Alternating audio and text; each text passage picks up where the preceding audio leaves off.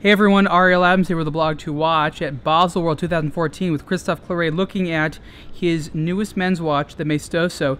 This is a very interesting timepiece for watch movement lovers.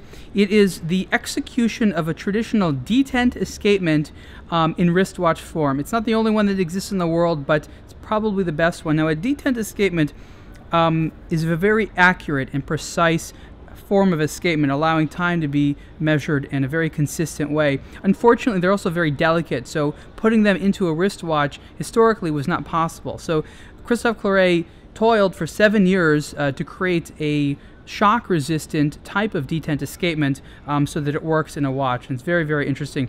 You see here, of course, this open dial that allows for you to view the movement. There are sapphire plates that you can see right through to offer more. And you can see there's a hacking seconds feature as well, so when you pull out the crown, it stops.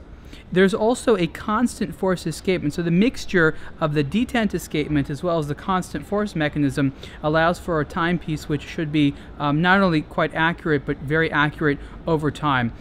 It's beautifully executed, it's very, very fascinating to see, and it's just really a real watch lover's watch. And of course, this is in comparison to more whimsically themed Claret timepieces such as the Poker or the Blackjack 21 that have a different type of appeal. So there's really quite a lot of variety from the brand.